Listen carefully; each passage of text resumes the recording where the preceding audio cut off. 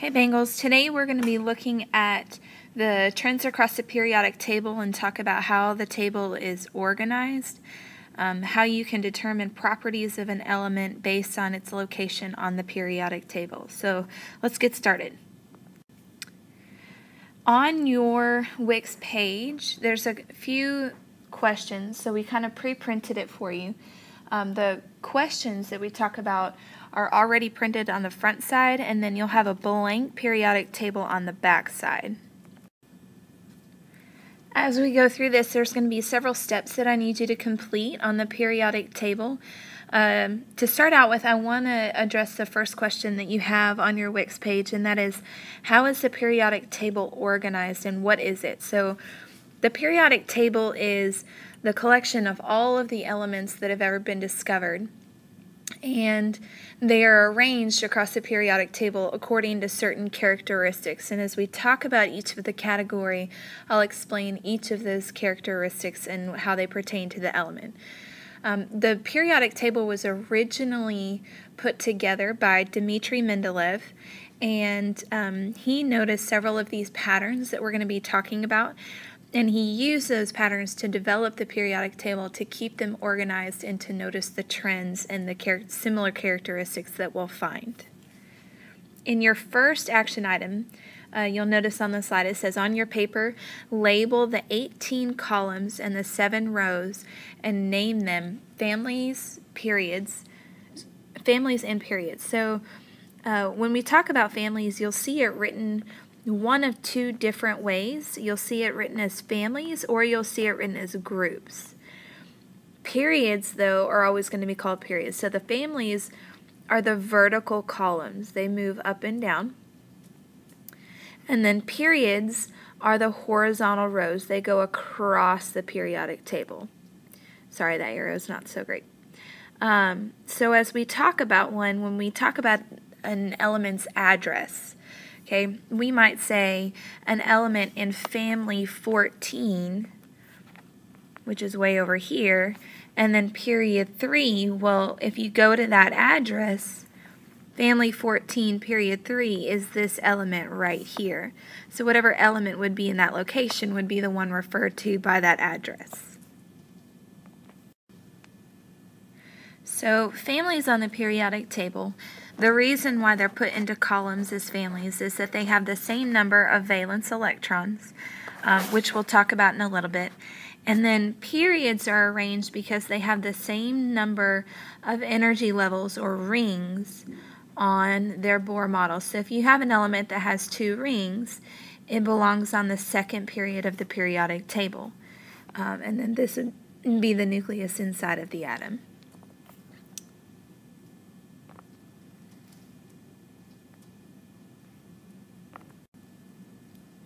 So a couple more of the trends that we see on the periodic table. We have atomic mass, or the mass of the atom, will increase as you move from the left side of the table to the right side of the table. So go ahead and draw this arrow that you see at the top of the table and label it atom mass increases. Another one is the atom size, its volume or how big it is, will increase as you move down the periodic table. So the element in period 1, family 1, is going to have the smallest mass and the smallest size. And then if you go all the way down here, this is where you're going to get into the larger mass and the larger size. So as we look at the different families that are on the periodic table, different families have different names.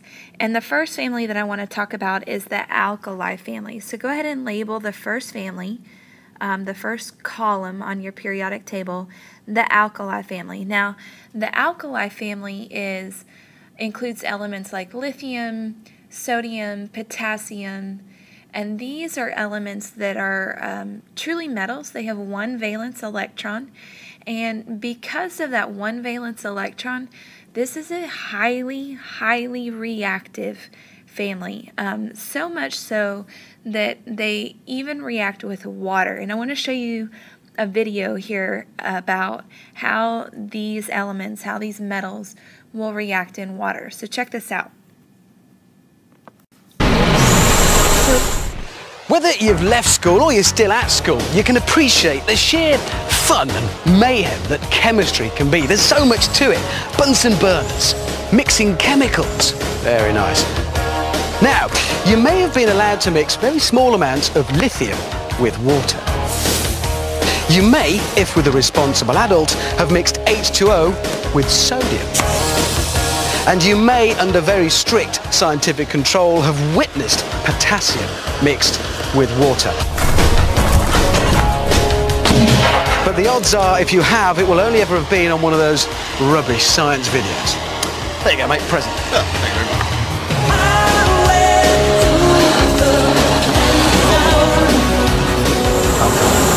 Mix these babies with water, stand well back, and watch the mayhem. And that's just what we're going to do. Mr. Tickle, bring on the rubidium. Here it is. Is that it? Well, it might not look like much, Richard, but it's a highly reactive metal. It's sealed in this glass tube under argon atmosphere conditions, just for safety. Right, so what's going to happen when you drop that in the water? Well, imagine, if you will, letting off a hand grenade in a bathtub. Righto, I'm off. Have that. Okay. Good luck. Okay, Tickle. Drop the rubidium in the water. Stand back, everybody. This one's going to be bad. 2 grams of rubidium will only react when our specially designed vial dissolves in the water, which gives John a few crucial seconds to get into our safety zone.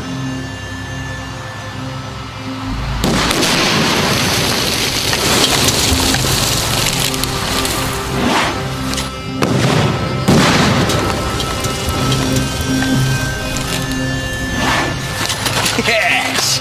Wow. That is more like it. Only on Brainiac do you get that kind of science. But I believe we can go one better. There is one more alkali metal we can legally use. Yes, Richard, cesium, the emperor of alkali metals, particularly nasty, could go off at any time. And that's it. Oh, yes. Brilliant. I like it already. Now, what's that going to do when it hits the water? Imagine a depth charge in a bathtub. Fair enough, mate. I'll leave you to it. Good luck. Thank you.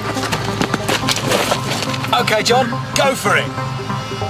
Warning, warning, warning, extreme danger, clear the area. As our cesium sinks in the water, the rapid generation of hydrogen gas should produce quite an explosion.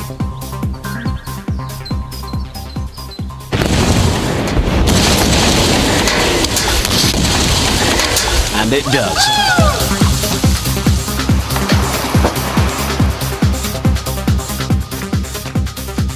Magnificent. And I think that concludes today's experiment. There is, I should say, one more, even more reactive metal, francium. But for some reason they wouldn't let us have any of that. Still, there you go. Today's lesson. Never mixed alkali metals with water. So one of the trends that you may have seen in that last video is when they tested lithium, lithium had a very mild reaction in water. As you move down the periodic table to the bottom, they had an increasingly more violent reaction. That's because reactivity will actually increase the closer you get to the bottom of the periodic table. It will also increase as you get further to the left side of the periodic table. So if we look at that, the most reactive element on the periodic table is this one right here, which is the one they were talking about at the end of the video, francium. And it's highly reactive, highly radioactive, and they weren't able to test it. The last one that they tested was cesium, and that's the one that completely destroyed the bathtub. As you get closer to the right side of the periodic table, family 18, they get less and less reactive. In fact, noble gases, which is what I want you to label family 18 with, noble gases are the most stable elements on the periodic table, and it's because of the number of valence electrons they have. They're very stable, they're very non-reactive, and they are very easy to find in their pure state in nature. So you're going to find pure helium that we would use in a balloon. Neon is commonly used in lights for advertisements. Check out this really short little clip. It's going to show you what the different colors of these elements will look like when you pass electricity through each of the elements. They would contain colourless gases in glass tubes, but if we apply a voltage across them, they all light up with their characteristic colours. So you have helium at the top, neon, this bright sign, this is what we see in advertisements and so on, but argon, krypton and xenon. So each of these gases gives a very different colour. Each of the elements. Well, actually, all right, so now we get into the different categories of elements that we have on the periodic table. So the largest of these categories is the metal category. And notice, even though helium is right here, or hydrogen, excuse me, is right here, it is not considered a metal, even though it's on the metal side. But metals on the periodic table are the vast majority of the table. They take up the most space because there's more metals than anything else. Metals have very distinct characteristics. Then you have what's called the metalloids, which sit on this stair-step line on the periodic table. And then we have the nonmetals here in yellow. Go ahead on your periodic table and section off these groups and label them metals, nonmetals, and then your metalloids. So now let's review the properties of each of these sections. So the metal section, that section we colored in blue, and if you haven't already done so, go ahead and color code it. That metals section, they have characteristics like being shiny, being malleable. Malleable means that you can bend them very easily and they don't break.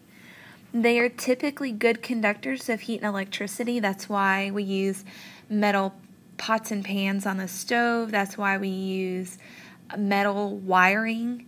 If you cut open a wire, you'll notice it's typically made of copper, and that's because it's a very malleable, very good conductor of heat and electricity. They also tend to have a very high melting and boiling point, meaning you have to get them very hot before they'll ever turn to a liquid, and then you have to get them even hotter before they'll ever turn to a gas.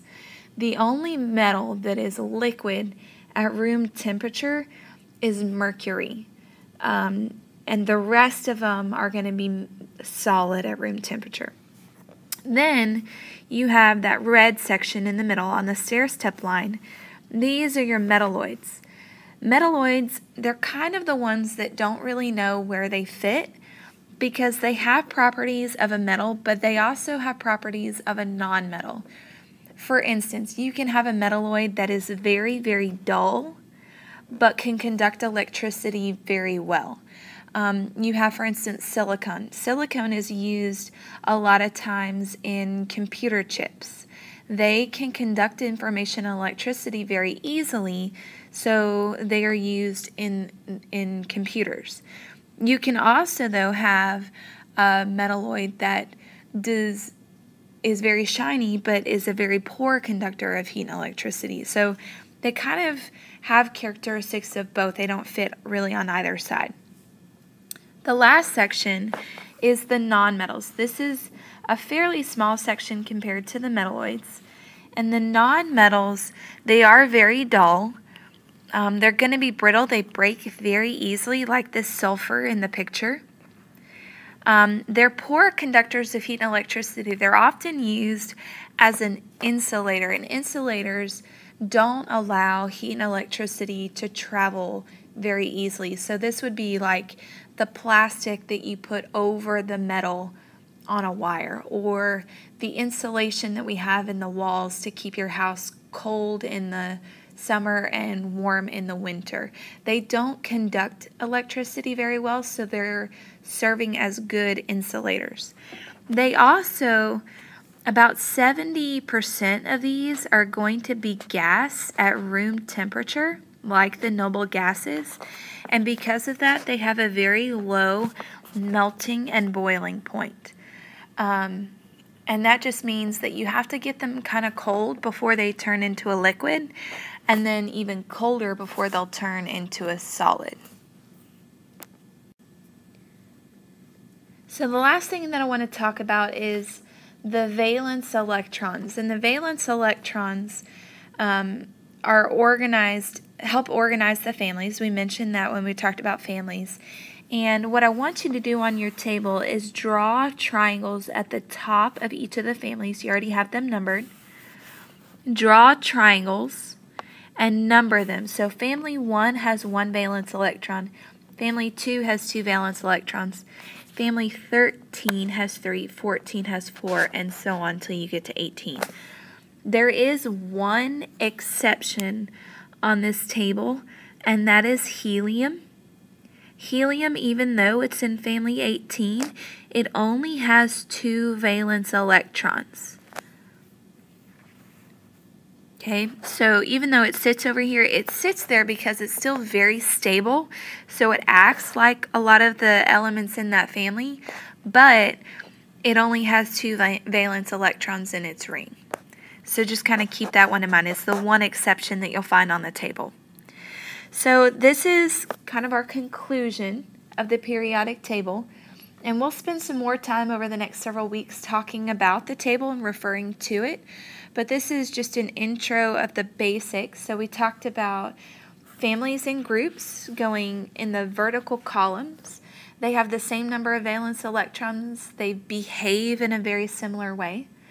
We talked about periods, the fact that they go across the periodic table from left to right. They have the same number of rings on their atom. We talked about metals, nonmetals, and metalloids and their characteristics. Keep in mind on number 5 on your essential questions, you do have to include all of the properties of the metals, the nonmetals, and the metalloids. Thanks for watching, Bengals. We'll see you in class.